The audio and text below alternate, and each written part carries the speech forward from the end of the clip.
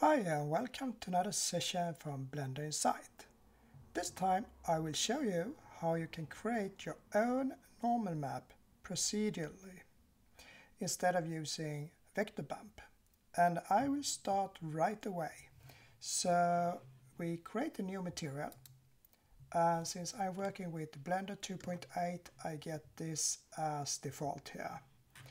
And I will first show you the vector bump way. So I will work with texture like brick in this case. So Shift A, and then you have the brick texture. So texture, brick texture, and I have it. Now I select it. Then I will use the vector bump to show you how it will look. So Shift A again, and vector, and we have the bump. And this is the normal way to work with height when working with procedural texture. So now I just put the factor in here, put that into height, and I put the normal into the normal here. And if we look what happens now, you can see you get these bumps here. Since we're working with Blender 2.8, this is already UV unwrapped, so I press Shift A again and select an input for the texture. So input, texture coordinate, and then I use UV here. So if I put UV into the vector, I get it a little bit more straight and it looks a little bit nicer. However, if I now go close and I can use invert here, you can see that the lines here, I can take down the strength a bit, it doesn't matter so much. They are rather sharp here in the edges. And what I often is lacking when I'm trying to do something really good is the ability to make these soft. I can cheat a bit using the Morpher smoothness here, but as you can see, it's still very sharp lines. So I was thinking, how should I do to make these a little bit softer? And I was thinking about using a normal map and how to produce it and so on. Found out a way. I will discuss a little bit about the normal map. A normal map is built from red, green and blue. And the blue color is the height of what you're going to see. And the red is how much you will see from the x-axis, the shadows and so on coming from the x-axis. So from left to right and so on. And the green, that is used for the y-axis from the top to bottom. So what I was thinking is it may be possible to just do some slight changes in the vector here for x and y to produce a normal map, and it went rather well, and I will show you how to do it. So before we continue, I will take and do some input values here. So I do like this. I take Shift A, and now I use input and value. I take it up here and I do copy. So Shift D twice, so I get 3 different input values here. And it's trying to sneak away in some way. So to understand what they are, I will change here. And if you don't have this window up, you just press N twice and then you get it. And in the label here I can write, as we see here, scale. So I start with writing scale here, pressing enter, and then you have scale here. And the next one I will use for mortar size here, so I just press size like this. And for the last one I use the smoothness, so I put in this case smooth and press enter. And I look at this and I think I will do some change more. I will set the offset to 0, so they are like the same, and I will set this to 1 and this to 1. Then we get about the same height and width, and I will also change the scale to like 10 or something. And now it will look something like this, and you still have these sharp edges here. So now I just connect it, but I can write those values in here. So scale 10, size 0, 0, 0.02 and 0. Smoothness 0.8, I think it looks like 0.8 here. and then I just connect them. So smooth to smooth, size to size, and scale to scale. And now you know exactly how this looks here. And now I will copy it. So Shift D and copy twice. 1 and 2. So now we have 2.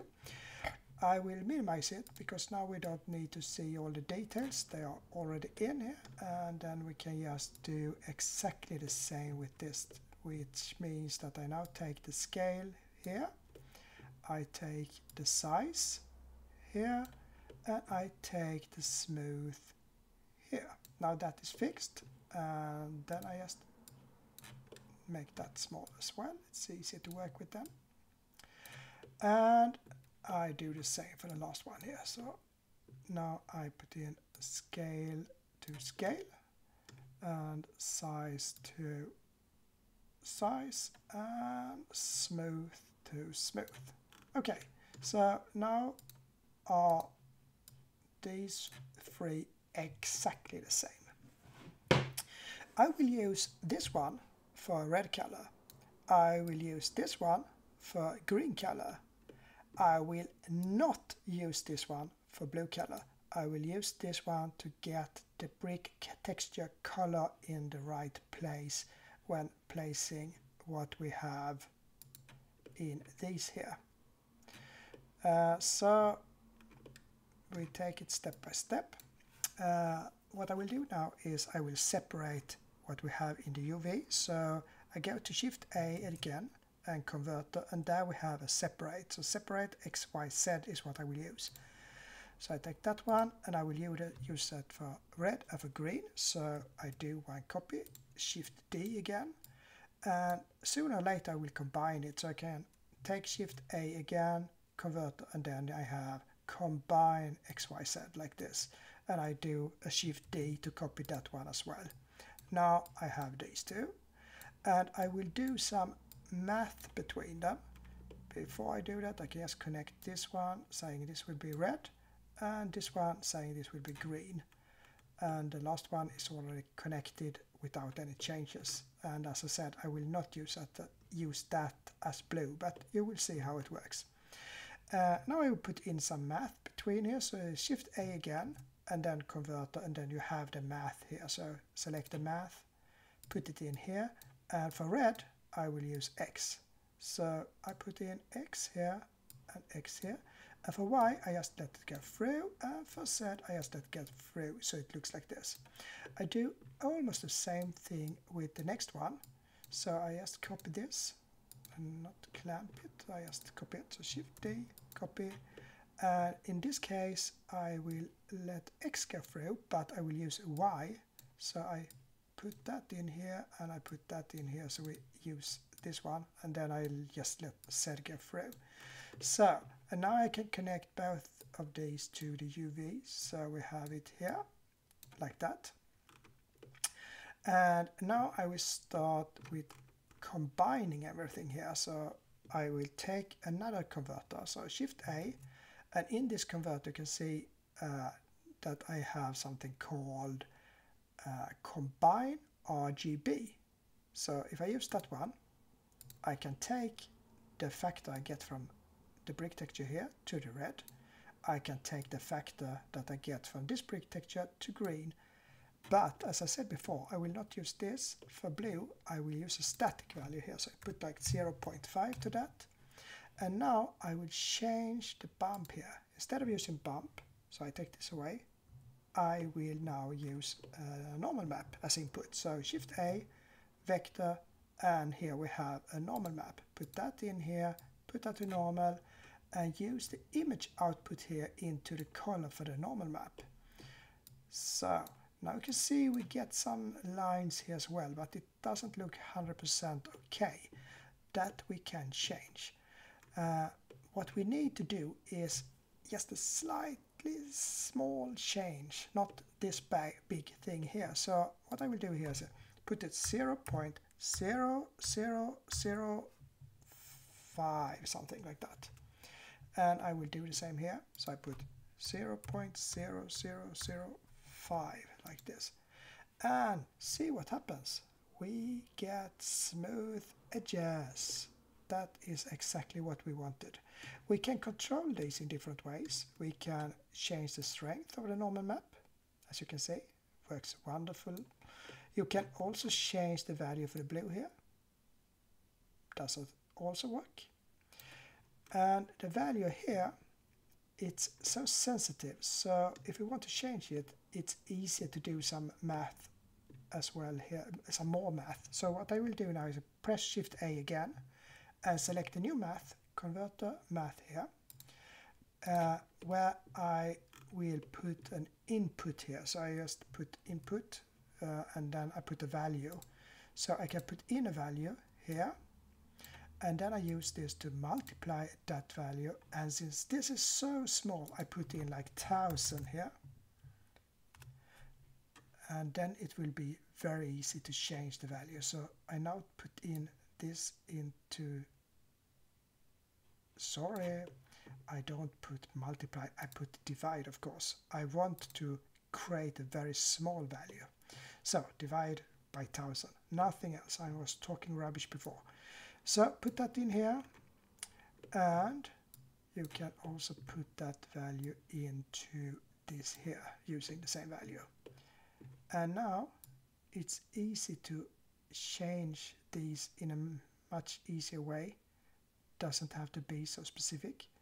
And now you can see it looks really nice. If you take too much, it looks very distorted, but if you go close, it's like merging together in a very nice way. So there you can find exactly the value that you want to. So what should we use this for? This is the color of the bricks. We don't want them moved. We want them to be on the original place. So here it's just to put the color here to the base color here. So I just take this one into this. Then I get the colors on the right place. And right now we have rather boring colors. So change those to like red here, and perhaps I don't know, something more brownish here, and this may be like, I don't know, light gray something. Looks really nice. Doesn't look like a brick or something, it's so shiny, but you can see what I'm after here. Now you have these very soft lines. You can of course still control the smoothness here if you want to, and get it all the way in here if you want to, or take it out. You can change the size of these, and you can see the lines follow along in a good way. Change the scale or whatever. Everything is very easy to change, and with this connections that you have done, everything will work very nicely. And if you want to do some disturbance, some noise here, well, then you just put it into the math here. So let's put in some noise just to show you. So I take now noise texture, so Shift A, texture, and noise texture, put that in here. Now this value was 1000, so I take a math node, copy this one, I can use that, and multiply this with 1000 instead, and put in the factor here. That means that now I will work with a factor of 1000. Put this in here, and to make it work really good, I can also have an input with texture coordinate, and in this case I will use the object here. Could be hard to see something since the scale is rather low, so if I put that to like 50 instead, now you can see how everything is going to be distorted, and I can change things here and make things look really, yeah, you can see distorted on the edges here. And what I can do more when I have built this normal map is that I still can use the vector bump like a layer atop of these without any problem, because the output here is normal and we have an input in the vector bump for normal. So I can just put the vector bump between here.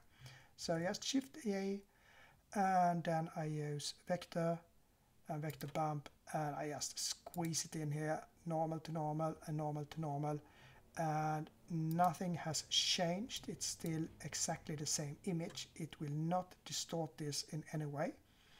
but I can put in a texture in the height here if I want to. Just for fun, we can put in like, I don't know, like Voronoi or something. So texture and Voronoi texture like this.